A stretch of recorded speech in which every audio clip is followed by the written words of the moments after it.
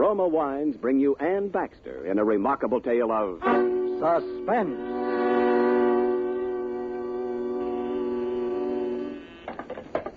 Reception. Yes, she is, Miss Thornton. Very well, Miss Thornton. I'll have her come in. Miss Brand. Yes? Miss Thornton will see you now. Large corner office at the end of the hall. Thank you. Jean Thornton was a tall, square-shouldered blonde with high cheekbones and a good figure, and nervous as a cat. More than that, I hadn't been in her office 5 minutes before I knew that she was afraid of something. Her boss, the responsibilities of her job, something. I couldn't understand it. She was art director of William J. Farrell and Company, one of the best advertising agencies in town. She had everything I wanted, professionally and a couple of other ways. And yet she was afraid. I couldn't understand it. Then? Yes, these are quite good, Miss... Brandt. Helen Brandt. Yes, Miss Brandt. Quite good. But, cigarette. Thanks. Oh, how cute. Silly thing. Mr. Farrell sent it to me from Mexico. Where else in the world would anybody have the patience to sit down and put together a musical cigarette case? But, as I was saying... what was I saying? Oh, yes. Yes, these are really very good layouts, Miss Brandt. I like them. But I don't quite see how we can use you just now. You said that before, Miss Thornton. Yes, so I did. Well... Look, Miss Thornton, I don't need the job. I'm not one of those desperate people that's come in to cry on your shoulder. I have a job at Maxfield and Ellis, but they're stupid there. I'm not getting any place. In a firm like this where people have imagination, you have a chance. That's all I want, a chance. So do a lot of other people, Miss Brandt. Well, I'm not a lot of other people. I think I've got ability, and you know it. Commercial ability. I think I could be professional. Yes. Well, if there's an opening, we'll get in touch with you. You'll get in touch. I know what that means. I've been given the brush off by experts. That will be all, Miss Brandt. But I'm sick of being brushed off. I've got ability, as much as you have and maybe more, and I'll show you. Miss Brandt, will you leave my office, or shall I have you thrown out? All right, Miss Thornton. Good day.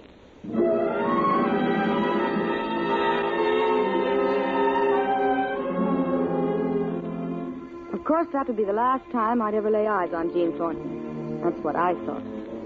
I went back to my office and worked most of the night, catching up on my own stuff, doing a little extra that I was peddling around town. I was standing on the sidewalk, kidding with a night elevator man, while I waited for a cab, and looking up at the tower against the early morning sky.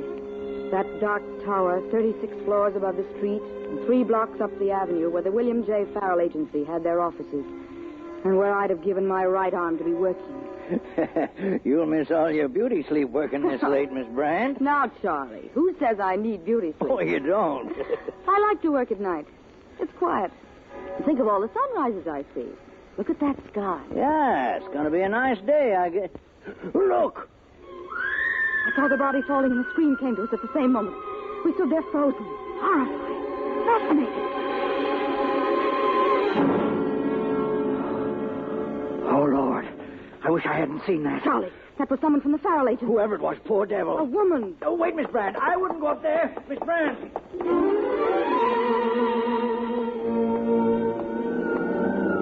Even by the time I got there, a patrol car had appeared out of nowhere, the way they will in this town. An usual crowd of early birds and night owls standing around gawking. They were trying to cover it up with a blanket. All right, stand back. Who is it? Oh, you couldn't tell anyway. A woman. I wanted to look, but I couldn't. A cop was picking up stuff that had rolled out of a handbag into the street, going through it methodically, opening things up. And then I heard it, and I didn't have to look. I knew.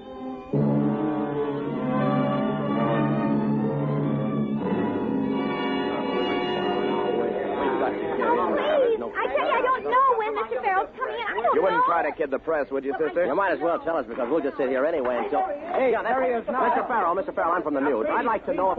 Please, I can't tell you anything now. Mr. Farrell, I'm Helen Brandt. Mr. Farrell, my people would like to know if Miss Thornton had been out of that door now. Please, get out of here, all of you. Get out. Well, I told you I can't talk to any reporters. Now, give me a few I'm not a minutes. reporter, Mr. Farrell.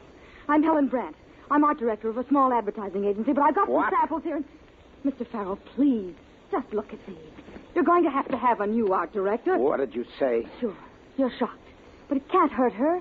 And I've been trying to see you for months, and now you're on a spot, and if you just look... Take those things out of my face and get out of here. Just look at them first. That's all I ask. All I ask is that you... Well... And, this one, for Parker's shoes. I've followed Miss Thornton's general ideas, but I've added, well, that. Mm-hmm. They're good, Mr. Farrell. And if you say they aren't... All right. All right, they're good. They're very good. But if you think I'd hire a woman who hasn't any more decency than to barge in here at a time like this and try to push... Decency? What's decency got to do with it?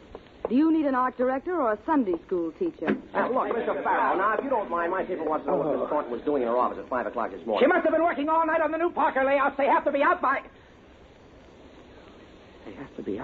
3 this afternoon. Working all night. Maybe went to the window for fresh air, tired, got dizzy. Look, Miss... Brandt. Helen Brandt. Miss Brandt. Miss Brandt, I think you're one of the most despicable women I've ever had the misfortune to meet. But I've got a very big job to get out this afternoon. My assistant art director's home sick, and by the time I interview Thanks, these... Mr. Farrell. You can arrange the details with my secretary in there. And frankly, the less I have to do with you myself, the better I'll like it. I think you'll change your mind about that, Mr. Farrell. Now, Mr. Farrell, if you wouldn't mind, we know things are tough and you don't want to tell us, but... Yes? Are you, Mr. Farrell's secretary, yes. Oh, well, I'm Helen Brandt. Marie Harris, how do you do? How do you do? I'm taking Miss Thornton's place. Taking Miss Thornton's place, I see. Yes, temporarily. Well, you're not one to let the grass grow under your feet, are you, my dear? Mr. Farrell said I could arrange the details with you. To be sure. I expect you'd better make out one of our regular employment forms. Oh, thank you. Temporarily, you said. Yes. Still, doesn't it feel a bit odd to be filling a dead woman's shoes that are hardly cold, so to speak? I don't see anything so odd about it, Miss Harris. Somebody would have to. No, of course you wouldn't. By previous experience, does it mean just in the advertising business? Any experience that might be applicable. It has occurred to you, I suppose, Miss Brandt, that when someone like Miss Thornton is cut off in mid-career, so to speak, there's usually a reason for it. They say it was an accident. An accident, do they? Oh, will this be all right, Miss Harris? Yes, that'll do. Of course, there's always the possibility of suicide. I suppose you thought of that. I suppose it might have been. Will you show me my office, please? Certainly, this way. You might as well have the dead woman's, that is, Miss Thornton's office. And, of course, there is another possibility. Isn't there? What other possibility? The possibility of murder. Murder? Why, yes. Here's your office, Miss Brandt. If you need anything, just call me. I want to make you as comfortable as possible under the circumstances.